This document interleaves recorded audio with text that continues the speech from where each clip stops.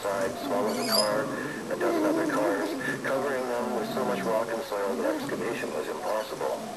Since then, lookers had to live with the knowledge that those meat-covered skeletons, resting inside their Volkswagens or compasses or camper vans, good boy! will still be there, exactly where they are right now, trapped inside the mountain until the supernova in a billion years or so.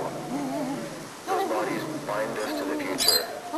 They're time frozen. Tomorrow equals yesterday. Good boy! Same thing always. Even with his faith, recently nullified legal beliefs in sin. He believes that what separates humanity from everything else in this world, spaghetti, binder paper, deep-sea creatures, little lice, Mount McKinley, Good boy! commit all possible sins. Even those of us who try to live a good and true life remain as far away from grace as a hillside strangler. Whoever tried to poison them. In this size, sin defines our lives in ways both pathetic and monstrous. And Luke knows that monsters exist. Entities with human forms with no souls. Ronnie, who set fire to his house with his 2 kids inside.